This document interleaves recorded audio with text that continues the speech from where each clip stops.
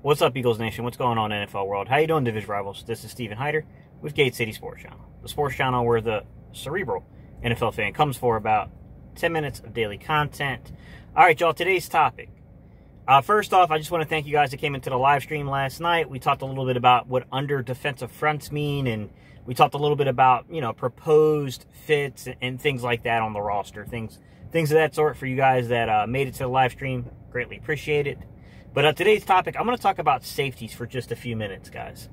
So, as I looked at our safety position, the first thing to really talk about is the importance it's going to play, because it will have an added importance to this defense, right? I mean, knowing Jonathan Gannon's experience and where he's came from and the guys he's coached under, and coming out of from Minnesota to the Indianapolis system, we know those safeties are gonna play an important role here. And he's already reacquainted himself with one former player that was there. He was an assistant secondary coach.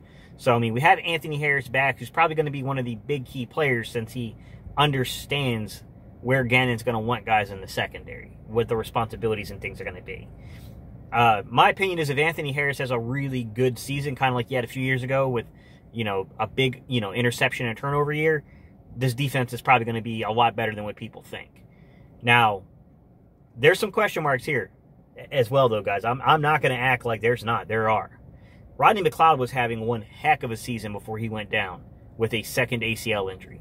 And now we got a guy that's over 30 years old, my bad, guys, coming off a second ACL injury. And that concerns me. That's a big, big concern to me, because man, he was playing really well before that injury. And if he comes back right with Anthony Harris and Rodney McLeod and K'Von Wallace, and, then we got some good depth pieces, man, the 3 to 4 man rotation at safety could be quite good. But I can't project health, guys. I don't know how, it's difficult to project health.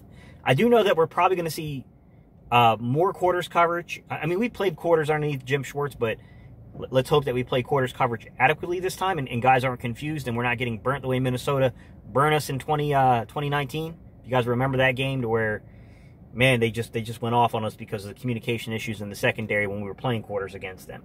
But I will say that we'll probably see a lot of quarters, a lot of cover two. We're going to see a lot of two safety stuff, okay? We'll still be predominantly a cover three. I still think you'll see some big. I mean, I don't think we're going to completely go away from big, but it may not be as big, pun intended, a part of our defense as it once was underneath Jim Schwartz, but it's not going to go away, because I still think we'll see that, to be quite honest.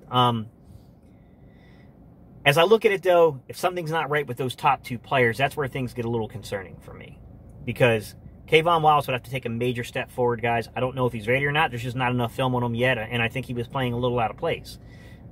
Pretty much he came in to replace Rodney McLeod minus the one game in San Francisco, which he also pretty much played free. So he played mostly free safety last year, and he's a little bit more of a strong safety, a little bit more of a box player, a guy that you can kind of lock up one-on-one on a slot, or you can lock up one-on-one on a tight end. Not necessarily the roving type. I don't really think that's his strength. I'm not saying that he can't do it. I'm just saying that I think he's better as a strong than as a free. And I know that sometimes in some defenses, those terms really mean absolutely nothing. They're interchangeable, but it is kind of what it is there. Sorry, someone was like looking at me like I was crazy as they were driving by. It was kind of funny. Outside of that, guys, the other thing I can say is that, I look at a guy like Grayland Arnold, undrafted rookie free agent. You can't use that title anymore, right? Everyone kind of gets on me because I called out Jaquette, and I said Jaquette could potentially be a camp star. I like his film. And he ended up proving me right? I mean, he did stick around the roster. He did get in games.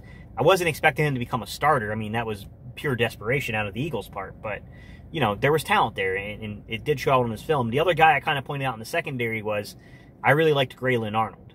I was pretty high on Grayland Arnold, and I was pretty high on the kid coming out of Army, although I said that he's a little shorter. He's not really an outside corner in the NFL, and I'm not too sure how he's going to adapt to either being a nickel or a safety, and he didn't quite make it. He's still sticking around, but I think his struggle is a little higher uphill. Grayland Arnold, to me, though, is a guy that has potential to play. He could be a difference maker, right? Then we have Marcus Epps. Marcus Epps, to me, is a perfectly adequate fourth safety, a guy that in an emergency you can plug him as a third safety. He's a good special teams player. That's the role you want a guy like Marcus Epps in. You don't want Marcus Epps taking first-team snaps on any kind of regular, consistent basis. You know, I think Marcus Epps is more athletic than people give him credit for. I do think he's definitely a more rangy safety. He's a little bit more of a natural free, but I do wonder about his eye discipline. He's been taken a few times on film when you really watch him. Past that, guys, you know, we got Andrew Adams. Andrew Adams is a veteran guy. Played with the Giants for a couple of years. Then he played on Tampa Bay. Didn't really get a lot of snaps during the Super Bowl year. Last season with Tampa Bay, he really wasn't a big impact on their defense. But, you know, coming into Philadelphia, he is kind of a veteran, you know, young veteran, you know, kind of experienced guy here that he's got a shot. I mean, I look at it as 5 guys kind of competing here, which is, you know, you got Anthony Harris, you got Rodney McLeod, who are probably going to be on the team, barring some kind of unforeseen thing happening. And then you have K'Von Wallace, who's likely to be on the team. You know, last year, a 4th-round pick. I mean, I think he's fairly secure no matter how good or bad his camp is. His camp would have to be particularly bad not to make it. And then I think it's a little, once you get past those 3 guys, I think it's a little less clear. You know, Marcus Epps has, you know, he was drafted by Minnesota. I don't think he has any experience with Gannon, though. I think Gannon was already gone at that point. But he knows the system that they're going to try to install here. He's got a little experience playing it. And then you look at a guy like, you know, Grayland Arnold. Grayland Arnold was a pretty good football player. I mean, Grayland Arnold, you know, undrafted rookie free agent coming out of Baylor, was one of these guys that when people ran film, they said, you got to watch out for Grayland Arnold. He's better than people think. He's a guy that if it wasn't for the height issues and some other couple little things that, you know, I think it hurt him where he played, probably would have been drafted later, you know, later round draft pick. And then, you know, we look at the veteran guy like Andrew Adams coming in. We'll see, guys. I mean, the depth here I think is a little concerning, but overall, you know, we'll have to see how this works out, guys. All right, y'all, leave your comments down below. What do you guys think about safety? It's definitely a position I wish we would have addressed in the draft. I wish we would have taken a little different approach to it, but I'm excited to see some of these young guys in a new system and how they react. I mean, you got to give guys a chance. You got to give them an opportunity, but I'll be straightforward about it, guys, just, you know, personally between you guys and me.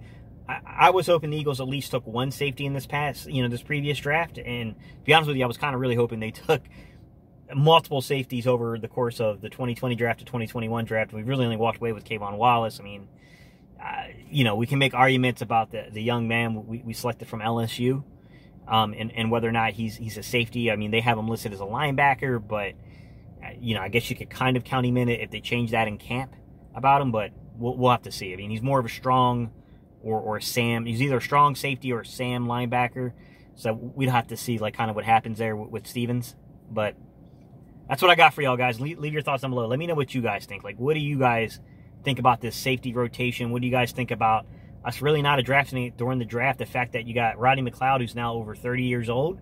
You got Anthony Harris, who's now pushing 30 years old. He's not quite there yet. Those guys are pretty much on 1-year deals. And then you got a draft pick in K'Von Wallace we haven't seen play a lot yet. You have an undrafted rookie free agent in Grayland Arnold. You got a veteran guy you kind of signed to a 1-year deal in Andrew Adams. And you got a guy that's kind of been sticking around the back end of the roster for a little while here in Philadelphia, you know, in Marcus Epps. I mean, what are your guys' thoughts, guys? Leave your comments down below. Let me know what you think. All right, y'all.